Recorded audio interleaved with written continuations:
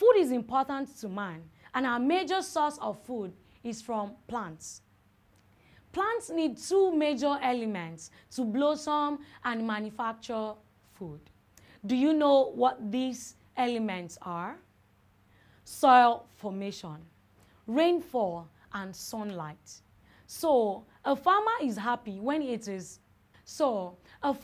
happy when there is adequate rainfall, sunlight, and food soil formation for fertility of plant crops.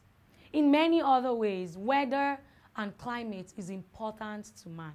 The rate at which human beings live in a place is also affected by weather and climate. For instance, nobody wants to live in a place where there is hot temperature and no water source like a desert. Same as a place known for environmental hazards like flood, rain, storm, erosion, and droughts. What about clothing?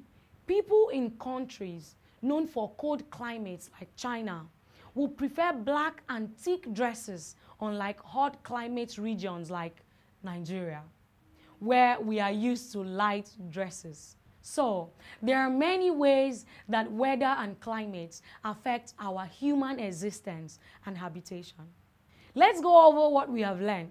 The importance of weather and climate to man are human settlements, health, environmental hazard, vegetation, clothing, housing, agriculture, soil formation, communication and transportation, occupation and cultural activities.